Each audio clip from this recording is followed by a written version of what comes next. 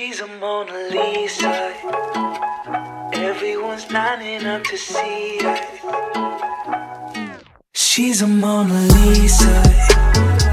Hey guys, and welcome back to another video. So for today's video, I'm going to be doing, the first thing you want to do is hop onto your Google or like any type of platform that you use to like search. But what you want to type in download Blender 2.79. That's what you want to type in. First website should be 2.79blender.org. Hit the website. This is where the screen should load.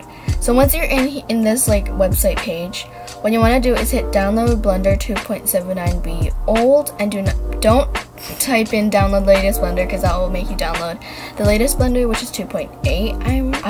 I'm not sure, but yeah, just hit Blender 2.79b old, and then this is where the index pops up. So this index, I will be leaving this link down below. It just saves you guys a lot of trouble if you guys want, or you guys could just follow the tutorial along if you want. So the first thing you want to do is to find out what computer you're using.